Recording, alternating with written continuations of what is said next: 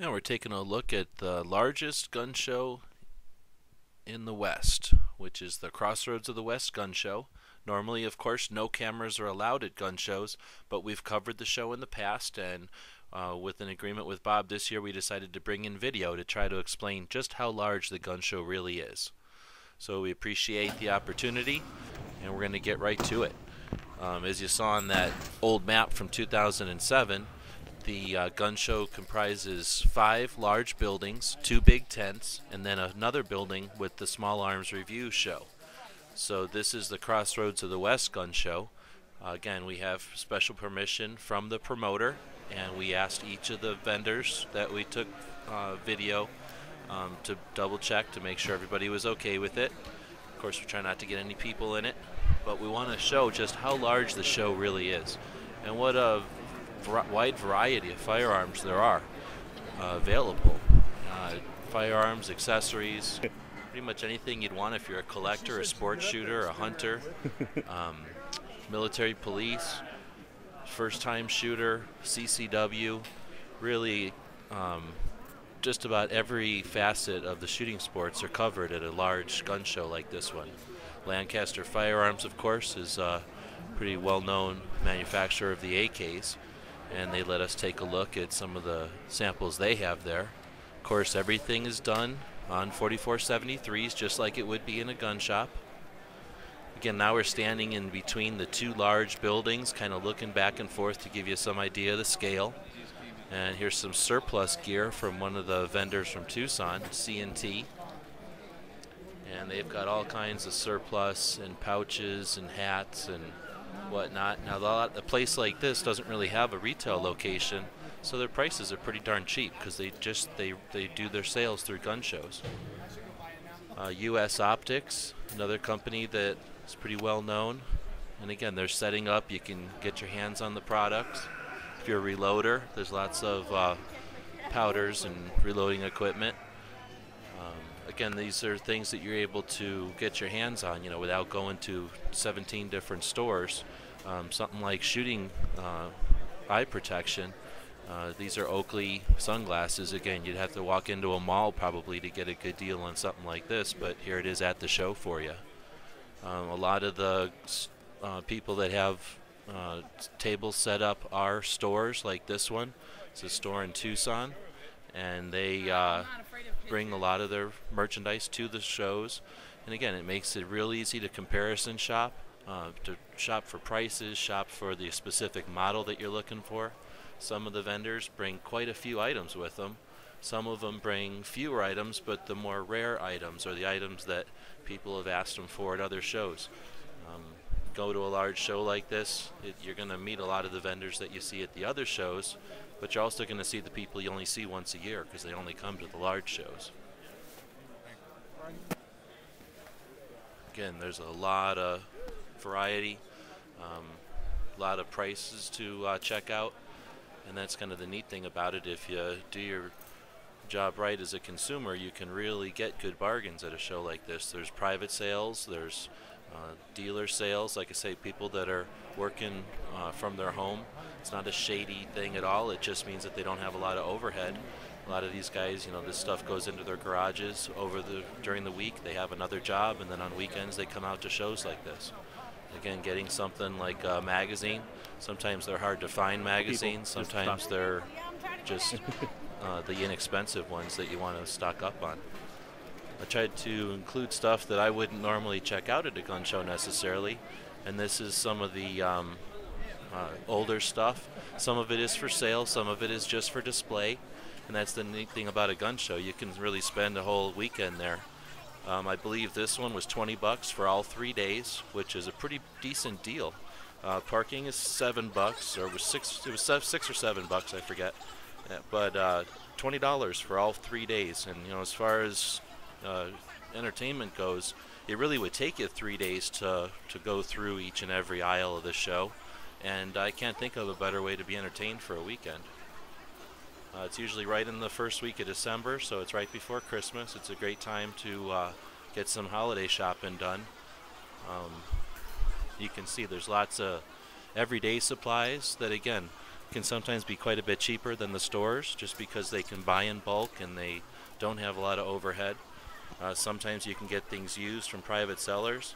Now you'll notice this video, we really didn't get too many private sellers, not because they weren't there. It's just that, we bringing a camera into a gun show is sort of a real privilege, but it's also not common. So a lot of the private sellers just aren't interested in having you see what's on their table. Again, if they're going home with that stuff, they don't want you knowing what's in their homes, and we can understand that completely. As far as ammunition goes, there's bulk ammunition sales, but somebody like this, a friend of ours from Tucson, he deals with gold and silver, but he also makes specific ammunition for people that have maybe hard to find or unique firearms that need special attention. Of course, Tucson Guns, one of our sponsors, we want to take a minute to thank them for their support all the time, and they do set up at the show. I'll just shut up so you can read that. Classic sign. It's really, I think just about everybody I know can relate to that sign. So again, you see a lot of cowboy stuff, you see a lot of Civil War stuff, different eras of firearms, different hobbyists, different types of reenactors. They're all represented at a large show like this. And again, everybody has a chance to bargain shop or to at least compare models, and things like this, a lot of times are handmade, so you get to compare some of the different designers or some of the different craftsmen that you'd only normally see on the internet or through their websites or perhaps through catalogs. Anybody who watches our videos knows I'm into bayonets, so this is one of the people that feed my addiction. I meet up with him at the Phoenix shows, and he helps me keep a pretty good collection going with my AK bayonets. But again, this is somebody who doesn't have a shop, I don't think. I don't think he does catalogs or anything. He just sets up at gun shows a couple of times a year, and he's probably a hobbyist more than anything. Nonprofits are represented, like the NRA there and like Arizona Citizens Defense League. There's really not too much political stuff typically at a gun show, but every once in a while you'll find a candidate shaking hands and handing out stickers. Taking a look at some older rifles. Again, collections like this aren't uncommon. Quite a few people had really interesting collections like this of older firearms. And again, even if you're not necessarily buying, it's better than a museum in a lot of ways. Arizona Armor is another one of our sponsors, so we wanted to take a minute to check out their table. They do the steel plates, and they had some pretty good bargains going at the show. Find medical equipment and first aid equipment. Again, these are some guys that don't have a store, but they set up at gun shows and have great prices on mostly new, but also some surplus equipment. Just everything that you'd need to stock up a decent trauma kit or a decent first aid kit. Now we're probably we've gone through the large building and then just skipped through the tents there, and now we're in the back building, the orange building. And again, we took a look at some first aid stuff. Now we're taking a look at bug out bags. Pretty cool company out of Phoenix, and they've got just about everything you'd ever want for a survival kit or for a camping or a hiking trip. All pretty much high quality stuff. We didn't really see any of the garbage stuff, the cheap stuff there. Everything there would be something I would throw into my pack, I think. So that's another view of that back building, the orange building, and then looking forward at the two big tents there, and in the far distance saw the ice house. And I think a lot of you guys are going to remember seeing this guy before. He's the guy that is on a lot of the Nut and Fancy videos. We recognized him right away, and he was nice enough to let us take a quick video. A little nod to the TNP. So again, it's not all historic or his actual artifacts or anything. You get your share of this catalog type of stuff. But honestly, kids really like this stuff. Somebody is just looking for a novelty or for something inexpensive. Again, you don't have to go through the catalogs. You can pick the thing up, see what it's like. And a lot of times some of this inexpensive stuff is actually pretty well made. And for, utility knives and that kind of thing. And again, for gifts and whatnot. There's a lot of these guys set up, and again, you can comparison shop and haggle and usually get some pretty good prices. So again, there's swords, there's these fancy knives and Some of those are probably from video games or movies. I'm honestly not up on all that, but definitely a lot of them.